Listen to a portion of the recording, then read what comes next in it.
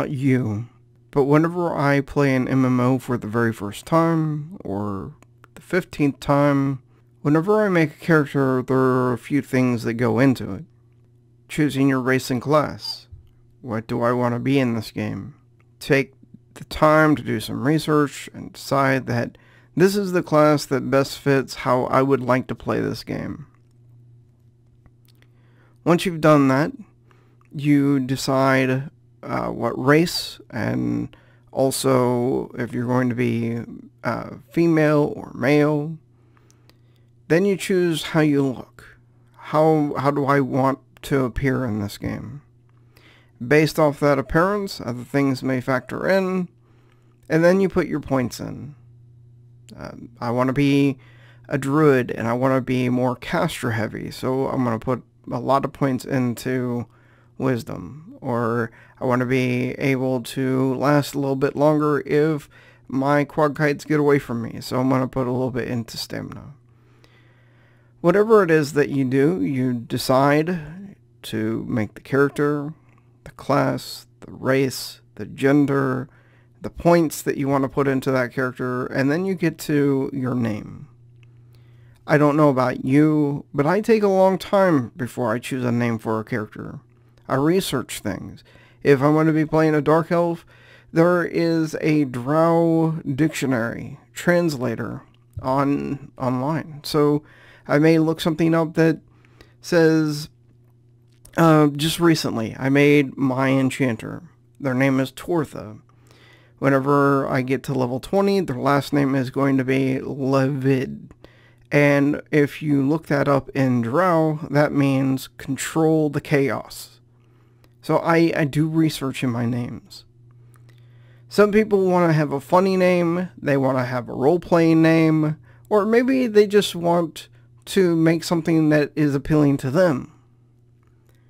You start the character, you get to level 60, you've put a lot of time into that character, you grouped up and you've made friends, you've made relationships, you've made a reputation for yourself, you're trustworthy to do transfers, or you're a really good tank, or DPS, or healer, whatever it is that you may be. And then you log in, and your name is gone. You're given some random name, and you have to live with that. Or, at least for now. Maybe you can go ahead and contact a GM who changed your name, or any GM, and tell them that you want to change your name to whatever it is. But in your mind, that character has always been that name that you originally had. And it's a slap in the face, a gut punch, to have that taken away from you. Now, why is it happening currently on Project 1999? Well, there have been rules that have been established since the game has come out. And just recently, GMs and mostly guides have taken under their hand, or whatever will you may call it, and decided that they were going to start working through those policies. Well, this all originally came about when they hired, or I believe it's volunteer, they brought on a new guide, and the guide within the first few days changed the name of like one of the guild leaders of Aftermath or Awakened, or some guild that starts with A or is in the top running slot of rating, and then they banned 15 of their accounts. I mean, 15 is a lot of accounts, gotta say, but I know people that have one account for every character that they have. That way, if one gets banned, they always have another character that they can play, and as long as you're not trolling or doing things that merit every account being banned, that should be fine for you. The reason that the accounts were banned, though, was not because of the name of a character, but the name that was used for the account. So whenever you log into the game and you type in your login name and your password, that login name was the reason. And the only way that you can get all those accounts is either they've made one account on the forums and then they added all of those accounts, or they have 15 emails and they did an IP grab, something along those lines. When I've talked to people who've had their names changed, it goes both ways. Either they don't know what they would ever change their name to after they've gotten a horrible name given to them by the GMs, so they're kind of in a in-between spot. They're still playing their characters, but it's like tainted now. And others are more on the side of, it's a mule, or it's a character I don't play very often, so it doesn't really affect me. I'm not going to petition. And to be honest, everyone I've talked to hasn't petitioned to have their name changed. But here is what I would think would go into having your name changed. It would probably be of your best, for you to actually make a brand new character and test names to try to get a name that you feel would be great with what your character looks like, what class you are, and test it, because they're going to have to test it. They have to take the name that you give them, see if it's kosher with the system itself. If it's not already taken, then also deal with if it's within the policy guidelines, and much, much more. Maybe what a better thing would have been is that the GMs contact you directly and say, look, we have a policy, we are enforcing it now, your name doesn't fall within the guidelines, we're changing it. But we're going to give you 3 days to contact us with a name that you would prefer, or we're going to choose a name for you. That may have been a better way to go about it. The other thing is, do they change your last name too? I have a character who I'm expecting that at some point their name is going to be changed. But what if I log in someday on Flipsides and his name is now Marvin? Do I get a chance to change this last name? Because Marvin with me doesn't make any sense. Because his full name is Flipsides with me. He's a rogue. He's telling the warrior Flipsides with me because I need to backstab things. So here are some of the reasons that they are changing names. One is that they are deemed... I'm trying to think of the word. They're deemed unsavory, I guess. They are names that should have never been allowed on the server because they're vile, or they have words in them that are not so-called PG-13.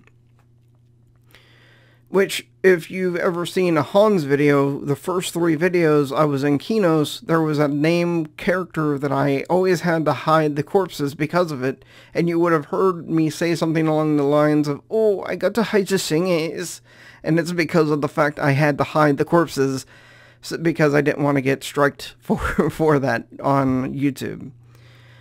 So, there's that. The other one is that you can't have 2 names in your first name, meaning that flips sides. That is flip and sides. So it's actually 2 words in the first name. Another one that was changed was Stock Market, Stoner Steve, those kind of names. Now, you may be saying, well, doesn't Stoner Steve fall in the inappropriate line? No, because there is a guild on the server called Stoners. And if you can have a guild named Stoners, you can have a character named Stoner Steve. So, I don't think that is the reason that he had his name changed. Then there is the third option. And again, this is more hearsay. This is less me pointing out names or people, guides, or GMs.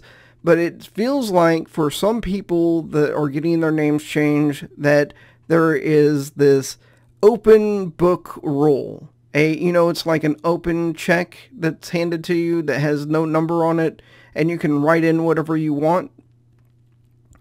And this is where I come to the realization that, guides are human. Humans are vain. Maybe they were once in a raiding guild, and people have vexed them, and now they're bringing that back. And I'm not saying that's happening. I'm just saying that humans are humans, and that is a possibility. But let's also continue on the idea of GMs. Recently, Minden had commented on a post where there were several different things about camping mobs. And he goes along and talks about the Stormfeather camp and also the AC camp and things along those lines. And one of the questions was asked, these people also used to kite Stormfeather around for however long it took to find a buyer for loot rights. Then Minden replied, selling Stormfeather loot rights is a douche move. I will suspend you for doing it under the play nice policy. Now, are they saying because of the fact that they're kiting that you will suspend them, or if they sell it at all? Because if you, at like, say, the AC camp, you want to pay a little more to loot the ring yourself, or whatever the thing is, what if you have your character camped there, and you're playing another character, and you send that person until saying, Stormfeather just popped, I'm killing him now, get on your character, and then boom, that you've sold them the loot rights to Stormfeather. Is that a bannable thing? By the way, I don't camp Stormfeather. I have a life. I don't have time for that.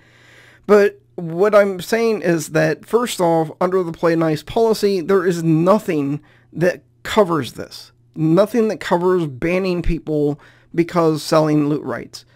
Now, is it a douchebag move to kite a mob to sell it? I mean, that's the whole reason the scout camp isn't hand in. Whoever gets the hand in first gets the mobs, because there was a group that was handing in as fast as they could and then selling the loot rights, and then they would let the loot rot if no one bought it. So that I can understand. But if you are selling loot rights and all loot rights to that mob are considered bannable, then I need to see where in that policy it is telling you that you have that right as a guide or a GM. And again, this isn't like pointed at Minden or anything. I'm just saying that these are things that guides are saying and doing and enacting. So if these are things that are covered under the policies, I need policies to see verifying this. If it's not under the policies, don't do it. Don't say that you can ban somebody when it really is not under the play nice policy. And I guess that's really it. I mean, I don't want to harp on it. I don't want to point anyone out because I really don't have names to point out. Maybe it is the new guides that are coming in, but I've been helped by the new guides that are coming in. So I'm kind of in the middle. This is more of, how do you guys feel about it? Has your name been changed? Have you tried to petition to see if you can get your name changed to something else? What kind of process did it go through? If you're a guide, what is your side of this? Because we're not hearing anything back from you in these regards of name changes and everything else. It almost feels like it's made up, some of these changes that are happening. And if it is a policy thing, why in the world is 2 names a policy issue? Flipsides, Stock Market, Stoner Steve. What is saying that those people that have 2 names are going to be corrupting the server? Anyway, that's all I have to say. This is Cipher Deck. Peace out.